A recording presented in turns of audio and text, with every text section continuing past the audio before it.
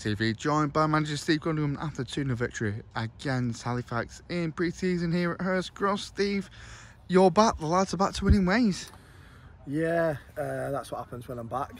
Burn takes it and we lose, so that's one for his soapbox. But no, it's. I mean, I will say, I think it does show what a fantastic group of players have assembled, and the lads that we've retained from last year, that I can go on a week's holiday during the season, during the off-season in pre-season, to spend just a little bit of time with my kids, because they're going away soon and I won't be able to go on that because the season starts. So to be able to take my kids away and get a little bit of a tan, I'm quite happy. There's a bit of a tan line there. But the fact that I can trust Alburn, Jack McCourt, to help and support Nigel, who was obviously the main man in charge, and Jake, the keeper coach, and Paul Jollies, who was doing a lot of work behind. It just shows what a great group of people we've assembled and kept, that I can go on holiday and trust them to keep the standards, the performance. Joking aside about the result, I've watched the game back. I thought it was outstanding against Warrington. I had people ringing me and saying how good the performance was, and the fact that they've done that while I'm not there is brilliant, and it's a testament to them. Tonight we just carried on.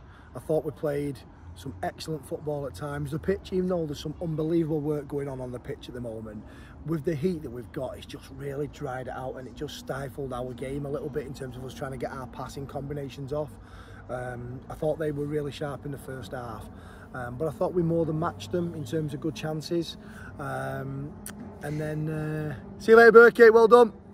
And then I thought we were very much in the game, and in the second half I thought we were excellent. I thought we didn't really let them have anything. I don't recall a chance really of note in the second half, and I think what's been really impressive with us is our younger lads, and I keep repeating myself, when they've come on, they've given us a freshness and a new energy and still played the same way. And you know, we've gone and beat a National League side that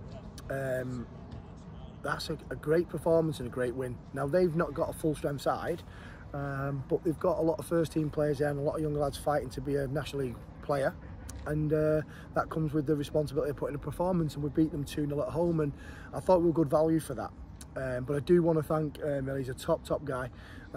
He's always been a soundbite for me during the seasons with players, potentially for availability or even just advice as a young manager coming through, and he's done that for the last few years. So for him to bring his side to here on a pre-season with them only having one more to go, you know, a lot of respect for him and the football club, and a big thank you. So been a good night overall, mate, and yeah, really impressed. You mentioned Halifax having one to go. We have one to go. Charlie here, 12 o'clock at Hurst Cross on Saturday afternoon.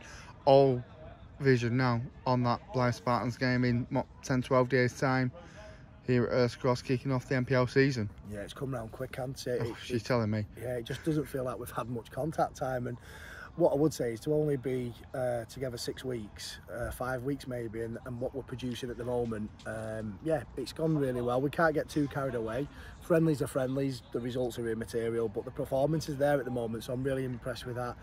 But then Charlie will be another different test, a return for Warren Clark as well, which would be fantastic to see him, and it's always good to see players progress if they've come through our ranks at any point, to help them progress up the league. And it'd be great to see Warren, but he is going to get kicked up and down Dale by every player because he's too quick.